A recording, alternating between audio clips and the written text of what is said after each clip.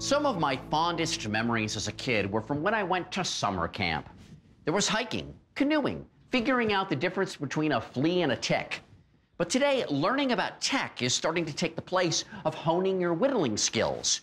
Years from now, camp kids will reminisce and say, "This one time at App Camp?" Here's Allie Ward to explain. For most of us, summer memories live somewhere in our phones, most likely as snapshots.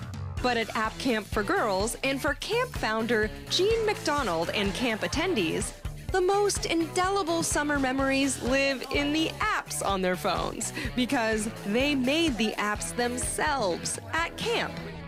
Off to Portland, Oregon I went to meet up with Jean and the teenage software developers. No, here, they're not called campers. So just do bullet points of the different competitors? Is that what you guys are saying? Mm-hmm. So now what's happening in this room right now? Some of them are still brainstorming ideas for how to finish up their apps. They are wireframing, which is, sketching out what all the interfaces will look like. So they're brainstorming, they're wireframing, they're sketching, they're programming, Yes. they're designing, they're pitching, all in this room right around us right now. Yes. In the span of a week. Yes. That's exactly, amazing. Exactly. So far, Jean and her camp staff have run 9 sessions of these camps, beginning in 2013, when Jean realized something needed to be done to increase the appeal of software developing to girls. It was a thought sparked when Jean was at a developers conference and realized she was one of only a few women there. It just finally hit me like, yes, I always knew that I was in a fairly male-dominated industry, but this is almost exclusively male, and there's really no good explanation for that.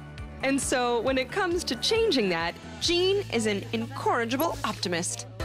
After App Camp for Girls, when they go into their next year of school, do you think they'll have a completely different attitude about what they're capable of doing? Yes, I think when they can say, I made an app, and they can show their app to their fellow students, that just gives you a little calling card of, I'm serious. And they are serious. The girls split into groups, supervised by women with industry experience and older teenage girls. So I'm not in middle school, but I'm gonna crash this table of developers and see what they're learning. This is Olivia and Katya, along with the camp director of curriculum and engineering, Nat. And they are part of a team/company called Crimson Royal. And the app they built is a mystery quiz. All right, so I'm gonna take this quiz. Okay, so yeah. Who am I in a mystery? Okay, in the early hours of the morning, your phone rings. The caller ID on your phone shows that they're the police. So, ooh, answer call.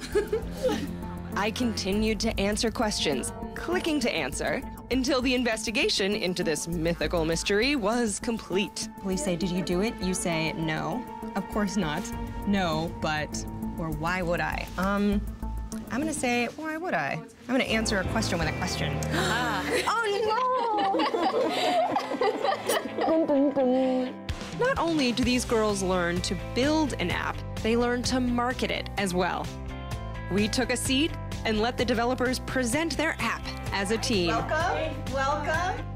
In one short but intense week, the girls have learned to build an app, design it, brand it, and market it.